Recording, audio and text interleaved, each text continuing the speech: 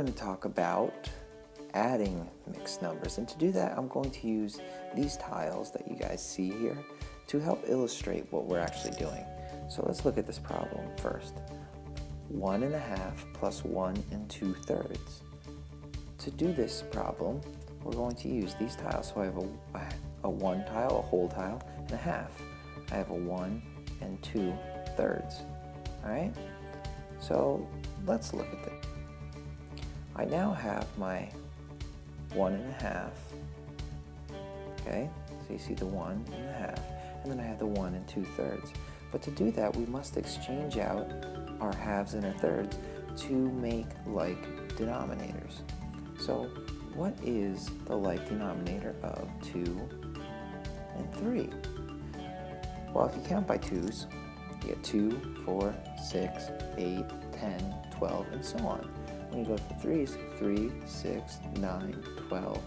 Did you hear?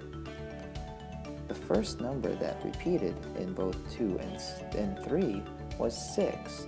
So we're going to use sixth. So I'm going to convert my halves to 3/6. And I'm going to convert each of my thirds to 2/6.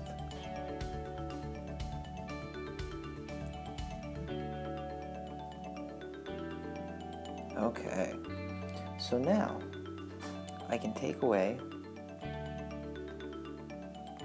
my thirds, and I can take away the half. Alright, so now I'm left with 2 wholes and 1, 2, 3, 4, 5, 6, 7 sixths. So when we do that, we get 2 and 7 sixths.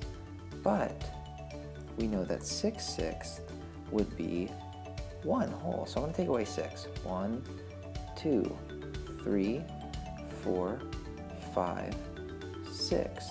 And I'm going to replace that with another 1. So now we have 1, 2, 3 wholes and 1/6. So our answer to this problem is, let me change color there, 3 and 1/6. Okay, let's look at this problem. We have 1 7/8 and 1 1/4.